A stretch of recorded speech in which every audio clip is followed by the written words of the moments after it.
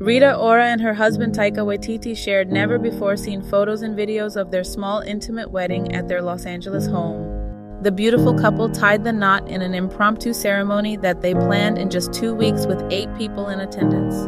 Guests included Rita's sister Elena and Taika's 2 daughters, Tehina Kahu and Matewa, as well as Taika best friends Jermaine Clement. For the ceremony, Rita wore a beautiful white embroidered lace Tom Ford gown. The couple exchanged vows with custom gold Lorraine Schwartz wedding bands.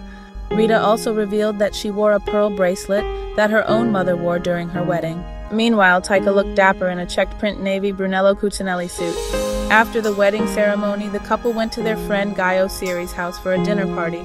As a surprise wedding gift, one friend hired an Elvis impersonator to serenade them before they all danced the night away to a playlist they made themselves.